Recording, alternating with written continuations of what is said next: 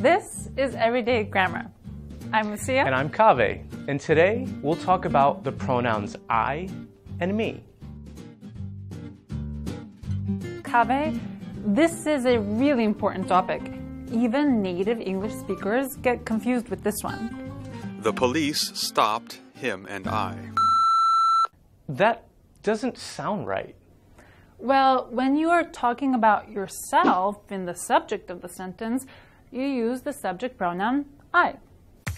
I went to the White House. And if you have two people on the subject, it is polite to put the other person first. My brother and I went to the White House. I still don't get it.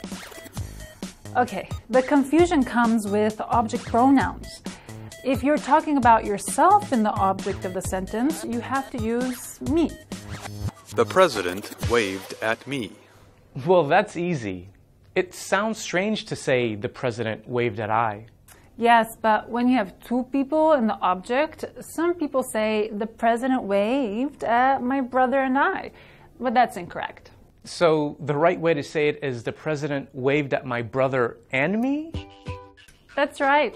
It sounds wrong even to some native speakers, but me is correct because it is the object pronoun. If you're not sure, just take out the other object pronoun and see if it sounds right. The president waved at me. Yes. Now add my brother back into the sentence. The president waved at my brother and me.